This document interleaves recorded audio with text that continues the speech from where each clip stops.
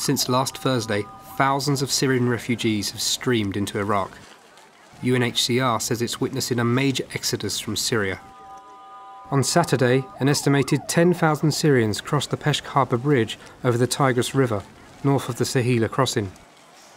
This influx means that 21,000 Syrians have fled to the Kurdistan region of northern Iraq in the last 4 days.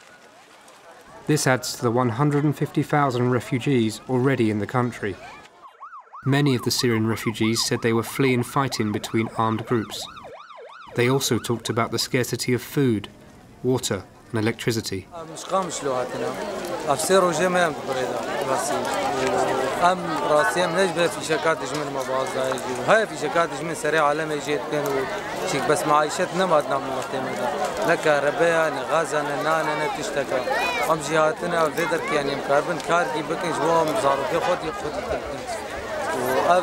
يعني أفسيرو جاء سيرفيري دا حتى شنقبيلو درباس من البادركا والبرفي قرمي وأفزارو كين ها حمونا خشكتنا راستي.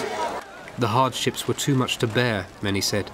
ها هاتن ديركي شغل نينا ما متشبكن هم مجبيرنا مهاتن في دركي ساروك ريفاكر وأسجلكي سوباسيا يتكم.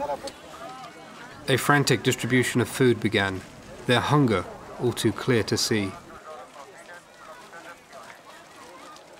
Soaring temperatures only made things more difficult.